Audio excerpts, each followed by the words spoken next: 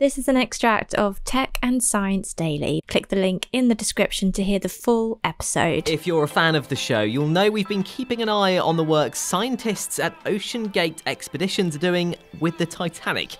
Well, now the team of marine biologists say they'll be using DNA sequencing for the first time to understand how the shipwreck has changed the environment around it. The seabed around the Titanic wreck itself has been largely unsurveyed. So that chance to discover something new, that chance to understand what effect the wreck structure has had on the ecosystem, I think will be absolutely fascinating. He says they're collecting environmental DNA from the sites for the first time to see what lives there. So what we're going to do is outfit the submarine, the submersible, with water bottles. They're called Niskin bottles.